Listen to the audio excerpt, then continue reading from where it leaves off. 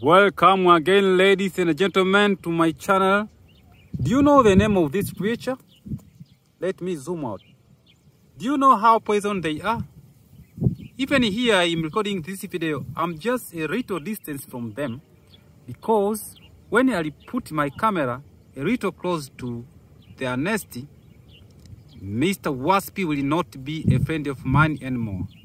They are very poisoning creature. Do you know them? How different they are from the normal bees? Please, before watching this video, don't skip even a second of this video, because you are going to introducing you or informing you with a very impressive fact concerning with these creature. Make sure you subscribe this channel, turn and share this video to the friends you love.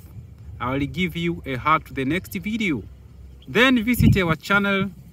There are so many impressive videos. Comment down this video from which city you're watching us. I really like to know where my video is reaching. This kind of creature is known as waspy. One of the very interesting facts about this creature is this creature are available on elsewhere in the world except in Antarctica, due to the fact that in Antarctica it is so cold continent, so there is no supportive environment that can favor this waspy to live. Another second or number 2 fact is the female waspy have the stingers, but these stingers are quite from the bees, because the female waspy use these stingers for the sexual, as productive organ for laying eggs, apart from the bees. The normal bees use this kind of stingers to beat or to attack the enemy. Another interesting fact is the waspy, they do not have the queen or king that dominate their living, or taken as a middle of production. They are living as they are. They don't have the queen as the bees is. Another interesting fact is the bees, the waspy create their nest by using their own pepper. These own pepper are coming from their mouth by chewing and spitting out something like bark with white material, and at the end of the day they use this white material, as you are watching this video, to build their nest. Another fact is these waspy are walking during the night time. In the daytime they do not walk. They use this time to sleep and rest. They walk and they do their activity at night. Another interesting fact is this waspy, they have how they use the logic.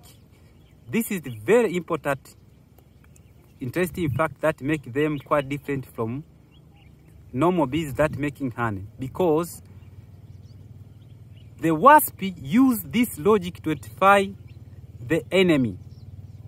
This means what? If there are 2 enemies that are coming at the same time, the waspy can detect the close target or the close enemy so that they can attack him fast.